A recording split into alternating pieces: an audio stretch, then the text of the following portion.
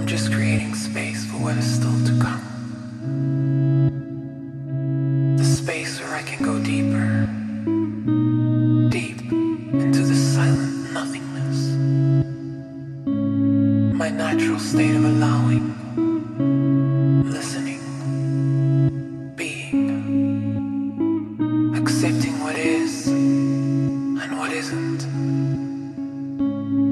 The space between my body and my mind, where I just observe.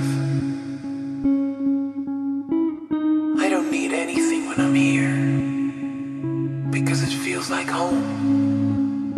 It feels like the part of me I've always been searching for.